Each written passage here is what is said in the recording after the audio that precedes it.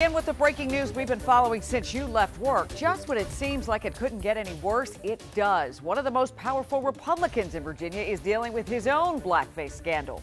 Really? Good evening, I'm Leslie Foster. State Senate Majority Leader Tommy Norment is not in the line of succession for governor, but this latest scandal just adds fuel to the fury. Virginia leadership is crumbling, and it might be too late for these leaders to win back respect from the people of Virginia. You know how the news at 11 goes. We're all over this. We're putting this into context. So how does Virginia recover from this downfall? And if the top three leaders in Virginia don't resign, could the people take action? But first, Mike Valerio has been ahead of this story since it broke. He's got the very latest on what's happening in Richmond tonight.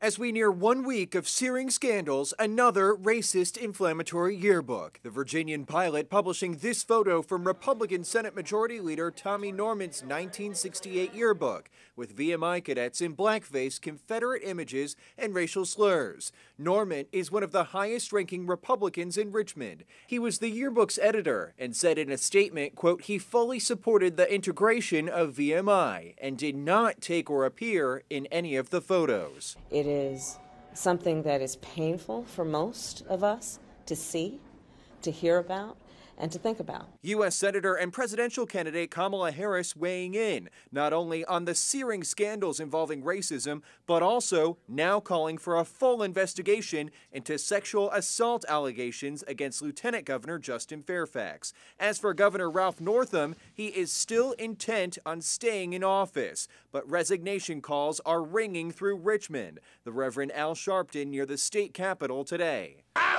flew out of New York to tell you